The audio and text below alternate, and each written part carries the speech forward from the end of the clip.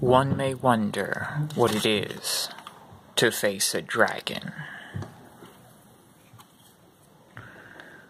What would bring such a beast down? And how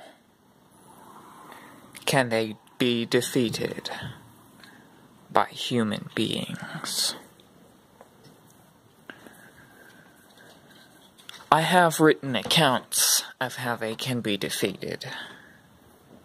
Their scales are thick and strong, and their wings carry them through the air.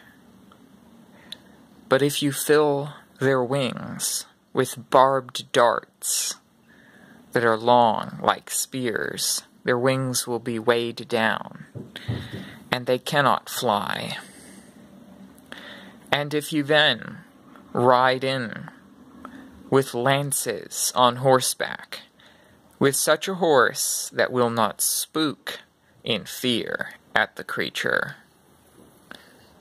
you can pierce the dragon's skull or neck.